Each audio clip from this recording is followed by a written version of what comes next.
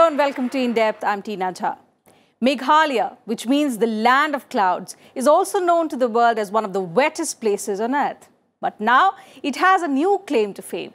The state has a big role in determining the age we are living in, all thanks to a stalagmite found in the Mawmluh cave in the northeastern state. Mawmluh cave is one of the longest and deepest caves in India. Scientists say conditions here were suitable for preserving chemical signs of the transition in ages. Proof of the Meghalayan was found while studying the chemical makeup of a stalagmite in these caves. Based on their study, geologists classified the last 4,200 years as being a distinct age in the story of our planet. They named it the Meghalayan Age, the most recent section of a longer period known as the Holocene Epoch that reflects everything that has happened over the past 11,700 years.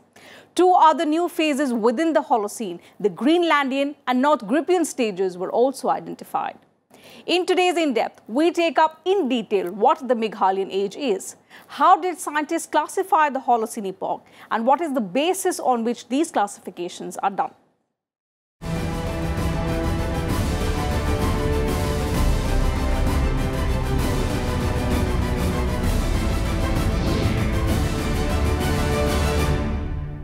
Earth's recorded history is divided into eon, era, period, epoch, and age. The age is the smallest unit of geologic time. According to geologists, the most recent age in Earth's 4.5 billion year history began 4,200 years ago and has officially been designated the Meghalayan Age. Why and how? Let's find out in this report.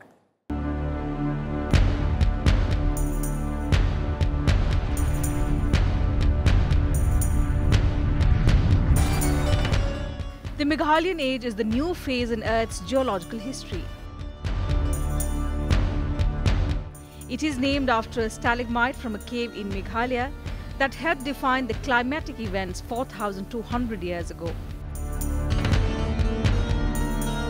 It all started with a destructive drought whose effects lasted 2 centuries and severely disrupted civilizations in Egypt, Greece, Syria, Palestine, Mesopotamia, the Indus Valley and the Yangtze River Valley. Scientists say it was likely triggered by shifts in ocean and atmospheric circulation. The name of Meghalayan stage, which has been now proved to be a global geostandard. The scientific media is abuzz with Meghalayan stage these days, as you are aware. And to be very precise, this Meghalayan stage indicates some 4,200 years of Earth's history from the recent period, which we usually denote from 1950. So, Meghalayan stage is actually part of the latest history of the Earth period, which we consider to be Holocene, which starts from 11,700 years back. It's a very welcoming news that that Meghalayan stage now has been officially declared to be part of the International Chronostratigraphic Chart. We currently live in what is called the Holocene Epoch. This reflects everything that has happened over the past 11,700 years. However, according to the International Commission on Stratigraphy, the body tasked with defining the geological time scale, the Holocene itself can be subdivided. The International Commission on Stratigraphy is the official keeper of geological time. It proposed that 3 stages be introduced to denote Holocene Epoch's upper, middle and lower phases. The oldest phase of the Holocene, the exit from the Ice Age, will be known as the Greenlandian, which spanned from 11,700 to 8,326 years ago. The middle phase is the North Grippian. It runs from 8,300 years ago up to the start of the Meghalayan Age. The Meghalayan Age is the youngest age, which runs from 4,000 years to present. It is also unique because this is the first time a geological time scale change has been linked to a cultural event, in this case, the collapse of civilizations. Meghalayan, whose base is defined as 4.2 kiloyear event. This 4.2 kiloyear event is a cooling event where drought occur in many parts of the world. And the evidence of this drought is recorded from stalagmites from the Meghalayan caves, and that is why it has been christened and Meghalayan. In order to classify a geological period, geologists examine sedimentary deposits, ice cores, and deposits below the sea surface to find clues about when dramatic changes on Earth took place. These changes, which can also be reflected in chemical composition, need to reflect an effect that is unambiguous and global in extent. In the case of the Meghalayan classification, this clue was the strongest in stalagmite found in the Mawmluh cave. In the case of the Meghalayan classification, this clue was the strongest in a stalagmite found in the Mawmluh cave. Located at an elevation of 1,290 meters, the Mawmluh cave is one of the longest and deepest caves in India. And conditions here were suitable for preserving chemical signs of the transition in ages that an analysis of the stalagmite has now highlighted. Period is 4.2 kilo years onwards. And what is the reason? Because at 4.2 kilo year precisely, you discover the cooling event which is correlatable with the droughts all over. So that is why it is 4.2 kilo year. Well, as you know, the civilizations have grown on the banks of rivers. Many civilizations. If you look at even in India, you have the oldest city of Benares. It is bank of Ganges. Likewise, we had Indus Valley civilization. These civilizations used to flourish on the bank of rivers because of the accessibility to the drinking water and also the water for agriculture. So whenever such climatic events as Meghalayan, which is a drought event, they occurred, the civilizations were affected. Dividing the Holocene into more detailed portions was first proposed in 1977, but subsequently rejected by the scientific community. In 2011, a working group was formed to look into the issue once again and reconsider the previous negative verdict. The group subsequently recommended approving the categorization of the Meghalayan Age according to the International Commission on Stratigraphy.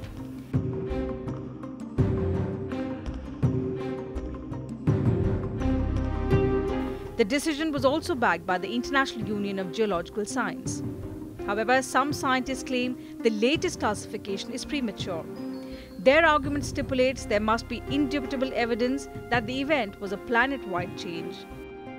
Concerns also exist over the proclamation of the Meghalayan Age when there is still such vociferous debate over the Anthropocene, the concept formulated by Nobel laureate Paul Crutzen in 2000. Bureau Report, Rajya Sabha TV.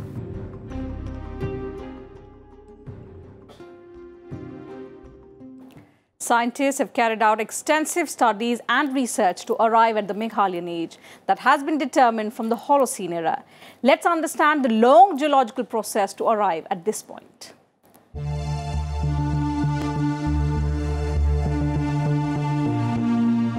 You can't tell the age of a rock just by looking at it. So how is the age of a rock determined? Scientists use the geological age dating method for this purpose. It helps in calculating the age of any rock to determine its history.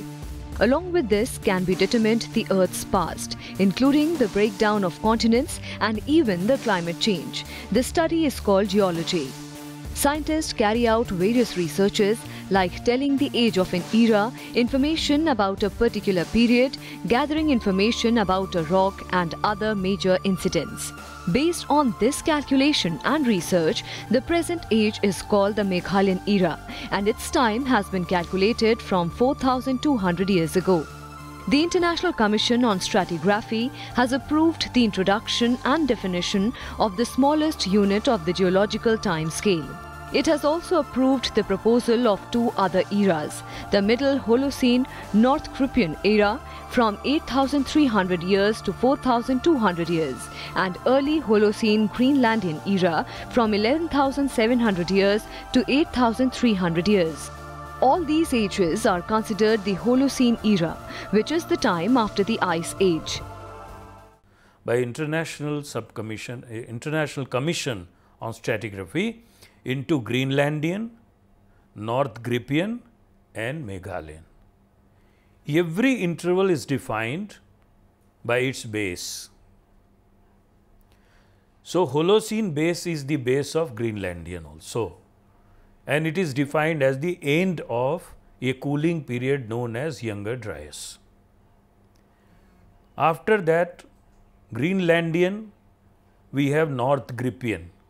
North Grippian base is defined as 8.3 kilo-year cooling event.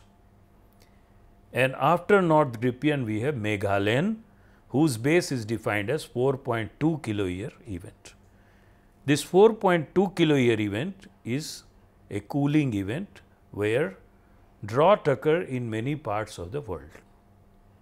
And the evidence of this drought is recorded from stalagmites from the Meghalayan caves, and that is why it has been christened and Meghalayan. The geological time is calculated by examining rocks in Earth's sediments. These rocks contain gaseous and chemical isotopes that produce physical and biological phenomena over time. These three new ages of Holocene era are determined by studying the deposits and other substances in the rocks found in the sediments. It includes rocks on the ocean floor, ice and calcite layers. The three new phases of the Holocene era are together called the Holocene series. The lower limit of the Greenlandian and North Grippian phases is defined as the Greenland ice core, while the lower limit of the Meghalayan phase at the international geological level is recognized as the Meghalayan era. To be very precise, this Meghalayan stage indicates some 4,200 years of Earth's history from the recent period, which we usually denote from 1950. So, Meghalayan stage is actually part of the latest history of the Earth period, which we consider to be Holocene, which starts from 11,700 years back. After discovering these new phases of the Holocene series, the International Chronostratigraphy chart has also been updated, which reflects the history of the entire geological timeline of the Earth. Bureau Report, Rajya Sabha TV. The Holocene is the current geological epoch that started some 11,700 years ago when the glaciers began to retreat. Although we think of the Holocene as a warm time for the planet, we are still in an ice age. This is indicated by the presence of ice caps at the poles. The planet as a whole is just an interglacial phase. Let's understand the Holocene epoch better. Several myths and beliefs surround the first birth of a human being. Different cultures and societies have their own versions of how human life first came on planet Earth. Even scientists have not reached a concrete conclusion about it. During prehistoric times, humans struggled with nature to survive on Earth. The instinct for survival came naturally to them. Early humans also had no understanding of how to communicate using words or texts. With time, they began to draw or sketch on stone and inside caves. These drawings helped in decoding the life they led. These sketches were discovered after almost 5,000 years in Mesopotamia and Harappa civilizations. Many bear pictographic inscriptions generally thought to be a form of writing or script. Despite the efforts of philologists and despite the use of modern cryptographic analysis, the signs remain undeciphered. On the other hand, geologists began to study the coexistence between humans and Earth, and for this, the Earth was divided into many ages. This timetable of Earth is called Prehistoric Almanac.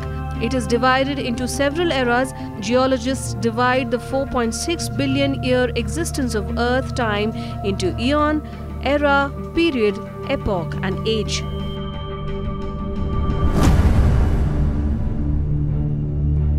Well, it's a pride for us, like this has been given the name of Meghalayan stage, which has been now proved to be a global geostandard. Some 4,200 years of Earth's history from the recent period, which we usually denote from 1950. So, Meghalayan stage is actually part of the latest history of the Earth period, which we consider to be Holocene, which starts from 11,700 years back. In the geological history, the current and most recent of the three Phanerozoic geological eras is the Cenozoic era. The Cenozoic is internationally accepted as the youngest of the three subdivisions of the fossiliferous part of Earth history. It is divided into three periods: the Paleogene, Neogene and Quaternary, and 7 epochs: the Paleocene, Eocene, Oligocene, Miocene, Pliocene, Pleistocene and Holocene. The Quaternary spans the shortest geological period in the Phanerozoic eon. It features modern animals and dramatic changes in the climate. It is divided into 2 epochs, the Pleistocene and the Holocene. The Holocene began 11,700 years ago and lasts to the present day. Sediments of the Holocene, both continental and marine, cover the largest area of the globe of any epoch in the geological record. But the Holocene is unique because it coincides with the late and post-Stone Age history of mankind. The International Commission of Stratigraphy proposed that 3 ages be introduced in the Holocene epoch: the early Greenlandian age, which began about 11,700 years ago, the middle North-Grippian age, which began about 8,300 years ago, and the late Meghalayan age. Meghalayan is the last stage of Holocene series. In time connotation, Meghalayan is last stage of Holocene epoch. The Earth's time scale is divided into several intervals. Okay? And out of these, the latest era of Earth, that is Cenozoic era, is divided into several epochs, out of which Holocene is the latest epoch. And Holocene has been divided last month by International Commission on Stratigraphy into Greenlandian, North-Grippian and Meghalayan. Every interval is defined by its base. So, Holocene base is the base of Greenlandian also, and it is defined as the end of a cooling period known as Younger Dryas. The onset for the Meghalayan age was an abrupt cooling attributed to vast volumes of fresh water from melting glaciers in Canada running into the North Atlantic and disrupting ocean currents. Bureau Report, Rajya Sabha TV. And let's now look at human evolution, how man evolved from being a single entity to building up a civilization and transforming into various tribes.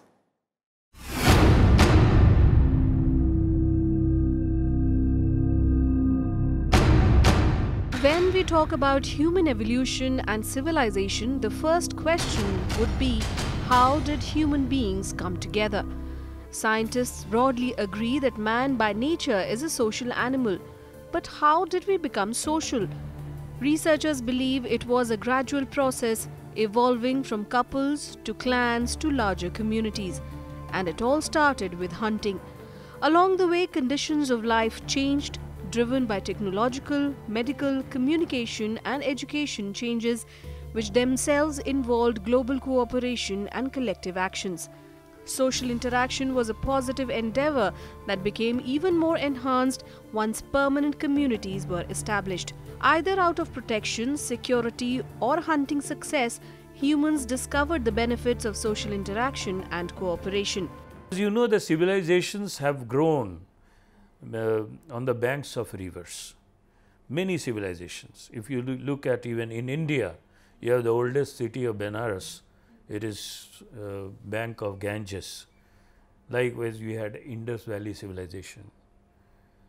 These civilizations used to flourish on the bank of rivers because of the accessibility to the drinking water and also the water for agriculture.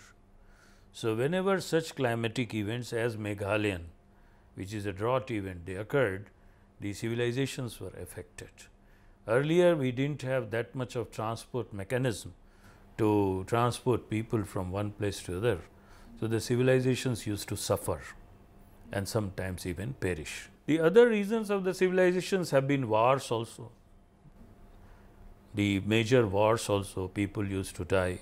But since I am a geologist, I will focus mainly on the geological causes of civilization. Chronologically, the Earth is thought to have been formed about 4.6 billion years ago, but the history of life on Earth started 3.8 billion years ago. Humans are believed to have originated from ape-like ancestors about 30 crore years ago. It is generally accepted that humans, like the great apes, existed 6 crore years ago. Then 5.5 to 1.5 crore years ago, the presence of Australopithecus or the southern ape was discovered.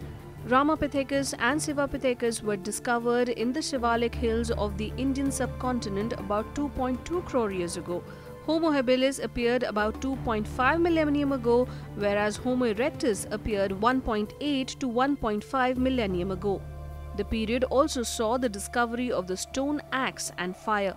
Meanwhile, our own species, Homo sapiens, appeared about 2.3 lakh to 30,000 millennium ago.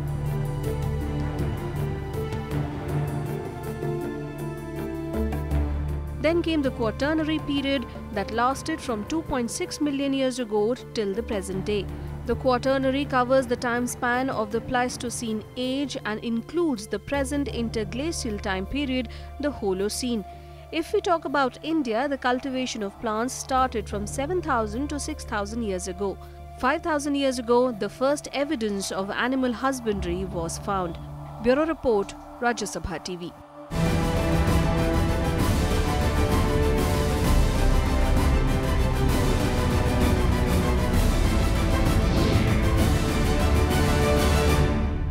And that's it from us in today's edition of In Depth. We'll be back same time tomorrow with a focus on another subject. You can also watch our episodes online on YouTube and Twitter and get back to us with your feedback and suggestions. Thanks for your time.